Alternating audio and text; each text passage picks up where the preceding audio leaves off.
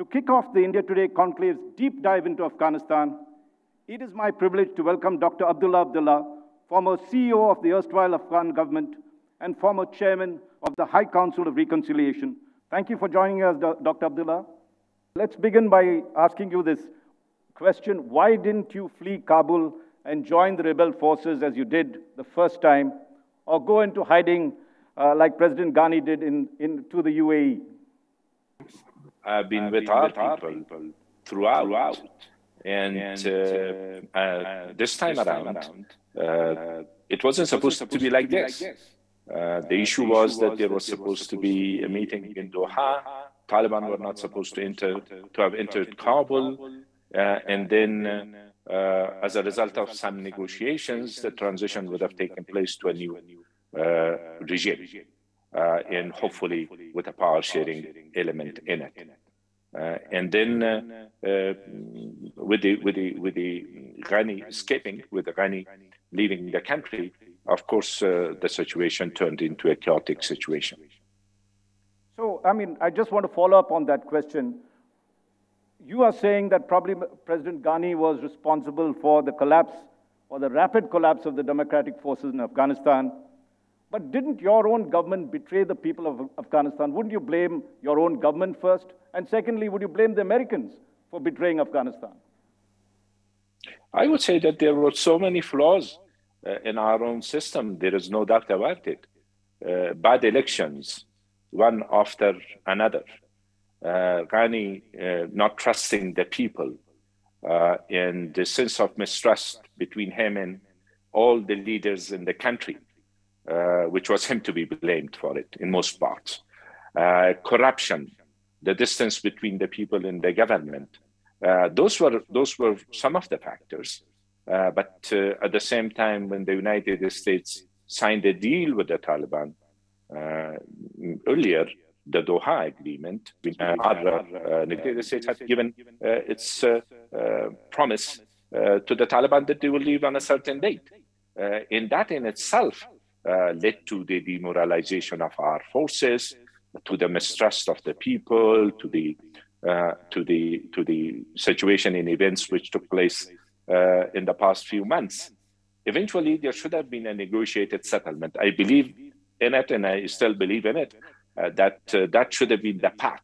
But doing it the way that our American friends did it, in spite of a lot of opposition from within the U.S. administration, as well as the across the parties, unconditional withdrawal, without achieving peace between both sides. That, of course, was an element which was very evident right from February 2020. Now, Dr. Abdullah, we saw the ISI chief visit Kabul soon after the Taliban victory. So what role did Pakistan and the ISI play in the Taliban's return to power? Has the Haqqani network, which Pakistan backs, gained complete dominance in the new Taliban regime? I would say that the role of different countries, but the point is that there is the Taliban, they call them the Islamic Emirate, and there are different leaders within. At the moment, there is a sort of role for every group in the system. Yes, some group may be dominating more, and they had some discussions at the beginning before getting to an agreement on the formation of an interim government, but now they are working together. But are you concerned about Pakistan's deep involvement? There is every evidence that Pakistan is playing a major role with the new Taliban regime. Of course, Taliban's closest relations is with Pakistan. It has been like this in the past 3 decades. But more important is that the path that Taliban are taking. Would they continue the same way as they have done so far, where have not been able to address the concerns of the people, and the people are fleeing the country? They have legitimate concerns about their future. about the security in Afghanistan, the presence of other terrorist organizations like Daesh and other groups in the country, which is part of the security concerns, about the future of the political future of the country. With this will be a pluralistic society with different ideas competing with one another in a peaceful and civil manner within an overall framework. What will be the role of women in the society, the education for girls, higher education, freedom of speech, and certain other freedoms. All of these are serious concerns for the people. And also, countries of the region have their own issues. So the way ahead, the steps forward, or the decisions made by the Taliban will define the future of Afghanistan. If it is unstable Afghanistan, it will not help any country, including Pakistan. And if the people are not unified, if they don't see that they are part of the future of the country, if they are fleeing the country because of the concerns that they have, that will not be a suitable situation for anybody. Now, if you see what's happened in the formation of the government, there is not a woman in the cabinet. Minorities have been represented very meagerly. This looks like the Taliban of the past, Taliban 1.0 and not 2.0. Do you see any change? What is your advice to the Taliban government in terms of plurality and also in ensuring that they meet the people's needs? No, our views are very, very clear. In this country, not only the right of education, but also the right of political participation and participating in the development of the country, in working together with their countrymen in order to take Afghanistan from where it is to where it ought to be. Without the role of women, that cannot be materialized. That's very obvious, and also in our conversation with some of the leaders of Taliban, which we had met in the earlier days, we have shared our views with them. What is Dr. Abdullah, you're in Kabul. What is the situation there in your country? Is it troubled? Is there a humanitarian crisis? Are people suffering? We don't get too much information out here. What is your views on this? The humanitarian situation is the most serious one throughout the country. It was there earlier as well because of the continuation of the war, but with the recent developments, it has exacerbated many folds because some Hindus have left. Humanitarian organizations are not functioning in the same way that they used to do, though the UN and UN organization, different institutions, they are trying to work it out. So the country is in need of humanitarian assistances. Economy is not moving at this stage. The banking system are working, but very slowly. And also there are attacks by Daesh in different parts of the country. This morning in a mosque in Kunduz, too many people were killed, unfortunately, during prayers around noon. And so this is there is the Daesh attacks. So still the people are not being assured about the path, the way forward. That's the main thing. There is an aura of uncertainty. That's what worries the people. You had always regarded India as a friend of Afghanistan. What is the role that India can play in the months ahead? Do you think we should resume diplomatic ties with Afghanistan and at some point even recognize the government? What would be your benchmarks for India to recognize the new regime that's there? I think like most other countries, India is also making its mind about what to do, making up its mind about what to do. Of course, anything in support in terms of humanitarian assistances will be helpful to the people of Afghanistan. Sort of engagement is inevitable because without it, nothing could be done. Also working with the rest of the neighboring countries of Afghanistan in countries of the region in order to have a collective sort of unified position with coherent messages to the people of Afghanistan that support for the people will continue, but for the countries in order to be able to move forward in providing those supports. Of course, there are requirements which have to be met. I'm encouraging humanitarian assistances to the people of Afghanistan at this moment. Now, apart from that, if you had to give some benchmarks that nations like India should, put so that if we have to either resume diplomatic ties or recognize the government at some point, we don't know when, what would, in your opinion, be the 5 or 6 major things the current regime should do so that the world is assured that they are on the right track and not going back to their bad old ways? I think there are issues which most of the countries have the same concerns about. First, about the government and the type of government. Though it is interim at this moment, so the future government, will it be inclusive? Inclusive, I mentioned about dimensions of it. I think that's one thing. And then also, different countries have different concerns about the security situation in Afghanistan. Those are every country's concern is, of course, different. For example, Russia is concerned about the groups which are from Central Asian which were from Central Asian republics and were here in Afghanistan. Chinese have the same concerns. India has its own concerns.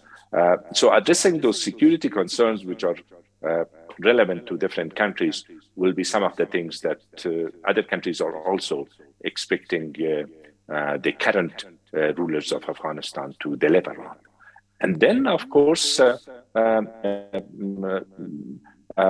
certain criteria which statehood or issues of governance and also people's participation in certain rights of the people, including the right of minorities, are the things that most countries have concerns about it, and I think that also applies to India. Now, Dr. Abdullah, you had mentioned the security situation that's there and how important it is for the various countries to know that they are not going to unleash terror networks on them. India has this particular concern. This has happened in the past. What is your sense? Will the new Taliban regime able to control the terrorist organizations that are aligned with it, that are inimical to India? And do you see them actually, should we in some senses expect the worst and prepare for that? Do you think they will try and attack, carry out terrorist attacks in India? I think the starting point will be to engage with them and to raise those concerns directly. Nobody can assure any country of a situation which is not in control. So I think a direct engagement with them and raising those concerns with them will be the way forward or the starting point. What is your sense of the government? Now you've watched them for a couple of months. Are they on the right track? Do you see them reining in all these terror groups? Is there hope? Are you optimistic? Do you speak to them? We are in contact with them. They are also busy dealing with those issues because earlier they were not in the position of being in charge. They were fighting against the government. Now it's a different responsibility. And you're learning, I think, that it is different from their earlier situation. If the people don't see the signs of improvement, that will lead to further challenges. And also it's a situation where the people want to see things in deeds rather than in words. So this will be the challenge for them at the moment. Yes, it's the early weeks. It's only 2 months from the almost 2 months from the fall of Kabul, but still the pressing issues are there as far as the expectations of the people are concerned. Now China has enlarged its footprint in Afghanistan. What are the pluses and minuses of having China as a big brother? Can the Taliban regime survive solely on China and Pakistan support? If you recall, in the first regime, they had only 3 countries supporting it. Just a few weeks ago, I met with the representatives of the special envoys of China, Russia, and Pakistan. We met together with former President Karzai here. More or less, they also have the same expectations, more or less, and the same concerns. Their tone might be different. Their expectations might be different, but some of the challenges are the same. Okay, I want to also come to an area that we've seen a lot of the resistance collapsing in Afghanistan against the Taliban regime. Of course, the Panjshir resistance continues, if not in Panjshir, but at least in neighboring countries. Do you see the Panjshir Valley resistance staging a fight back, or do you think, or do you expect a reconciliation process? The 2 things I need to refer to, first I came to Panjshir when there was the fighting was about to start. Prior to that, there were some contacts between Kabul and Panjshir, and there were some efforts in order to avoid fighting. I don't go into those details of it, but it didn't work, unfortunately. And fighting took place in Panjshir, and there have been a lot of consequences. As a former chair of the reconciliation, I always believe in negotiations first. Afghanistan has been in war in the past 42 years, and the people have paid a very high price. For me, the priority should have been given to the talks in negotiations rather than fighting. But today, of course, the situation is as it is. Now, you don't fear for your life in Kabul, do you? I mean, in the last time you were a refugee, in some senses, in Tajikistan, where we met, you were outside your country, but this time you're here. What is the role you see for yourself in this? And as I said, your audio was not very good at that time. Why didn't you flee the country and join the resistance movement, or go into hiding as Dr. Ghani did? I mean, Ashraf Ghani did, the former president did. Going with Ashraf Ghani and fleeing with Ashraf Ghani and joining a national traitor for his during his last day in Kabul would have been the last thing that I would do in my life.